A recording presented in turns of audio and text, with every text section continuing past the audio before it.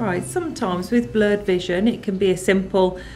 solution that the eye is just getting very dry, and that can be easily remedied with the use of lubricants or improving how you look after your eyes with lid hygiene.